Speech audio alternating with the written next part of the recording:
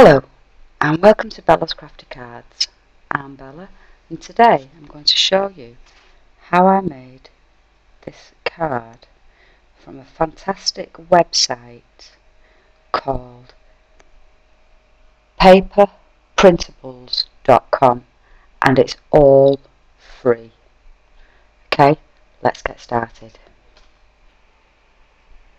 Okay, first thing you're going to need is some cardstock, colour of your choice.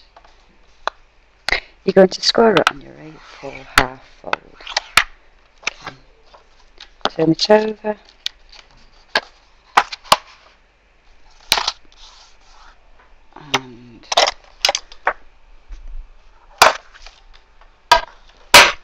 And crease it.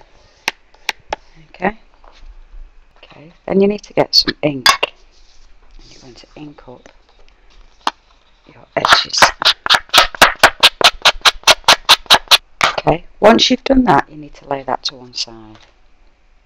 So what you need to do is when you go to the website, you will have loads to choose from, believe me. Okay. Now this is just going to be for a quick last minute card. Okay. These are the pre-printed cards. So all you do is you cut it out and put it all together. So I'm going to go ahead and cut this out. Okay. Once you've got them all cut out, this is what they're going to look like. Okay. Now, I like to be what you would call a canny crafter. Okay. Now, really, they should all go onto there, and you have them wherever you want. But what I'm going to be doing is I'm going to be using one of the toppers and only one of the greetings on the outside of my card. So I'm going to lay these to one side. I won't be needing them. Okay. On my original, I'll bring it back in to show you. Don't know if you can see it, but I actually put just some peel-offs just around my card, about 2mm in from the top sheet. So I'm going to just go ahead and do that.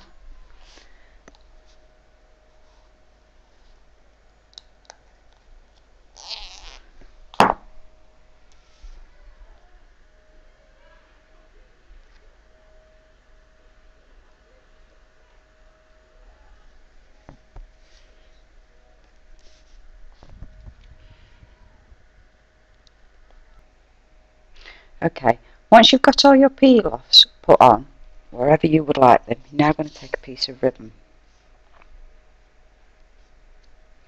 Okay, now I'm not going to tie a knot, and I'm not going to tie a bow. I'm just going to use some embroidery thread. I'm going to use one strand.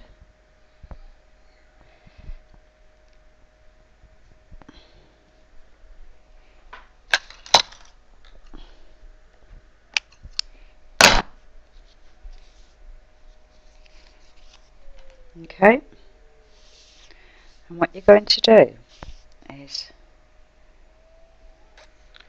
roughly the middle of the ribbon, you're going to place your embroidery thread underneath it and then tie the thread into a knot like so. Okay, and then you're just going to trim off the ends of your thread like so. That gives it the illusion of it being in a knot without being in a knot.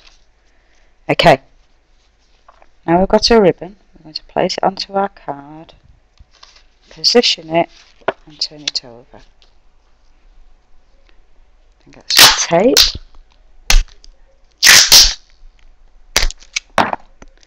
And you're going to stick down this ribbon. Just check the positioning.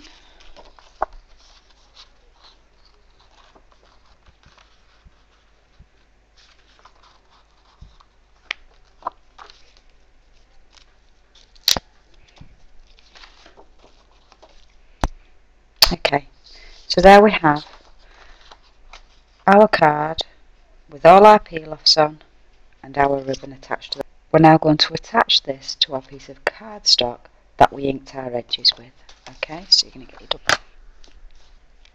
Okay, now I like to give some tips that I've learned over the time of me being a crafter.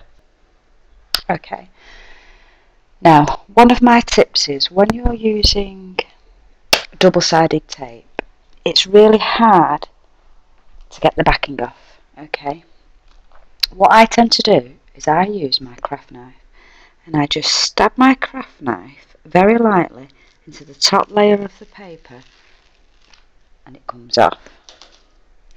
Okay, so again you're going to stab it into the top layer and it lifts off. Now when you're doing your edges, I only take them down a little bit and just put a little mark, a little crease on it. Then I go to the opposite end and do the same. So you're going to stab it in, lift it back and just fold back your paper. Okay, I'm going to explain why. Okay, you're going to bring in your cardstock, you're going to line it up. Once you've lined it up, you can then hold the card in place, remove that and stick it down. It makes it a lot easier to stick down a backing paper than having all the tape and then you're trying to rip it off and rip it back on. Okay, so there we have virtually our card finished. Okay, we're just going to stick on our elements now. Let's get our foam pads. Okay, once you've taken your foam pads and attached them to the back of your element, you're then going to line up your element where it goes on your card, like so. And then with the sentiment, I'm just going to place mine just at the bottom of my card. And there we have it. There's our card finished. Okay, before we actually go though, remember this greeting that we had? We had 2 greetings on the front of our sheet. Okay, what I'm going to do is I'm going to make an insert for my card. Okay, so I'm just going to lay that to one side. I've got some yellow paper here, very nice and bright, which will go very well with my flower design. And I'm just going to fold it in half and score. There we go. Okay, now I have a border punch, and all I'm going to do is at one end, it's going to start. Okay, there I have now my border cut out of my paper using my Fiskars punch. Okay, now it needs to be smaller than the length of your card, so you need to trim a little bit off this end. So I'm just going to go ahead and do that. Okay, there I have it. I've now done that. Okay, once you've done that, you need some thin double-sided tape, or you can use your tape runner, and you're just going to put it on the seam end of your insert. Okay, again, use your craft knife, bring your card forward. You're going to open your card and you're going to line your insert up and then just fold your card over, pressing on the end. Turn it over and again use your craft knife and close your card. And there we have now our card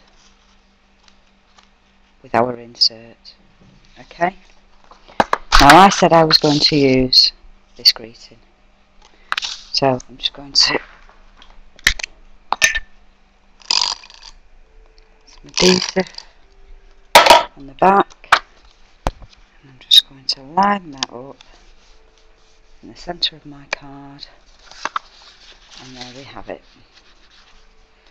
There's your card and your insert, made from your papers that you've got free from paperprinting.com. Okay, thank you very much for joining me, and I hope to see you again soon.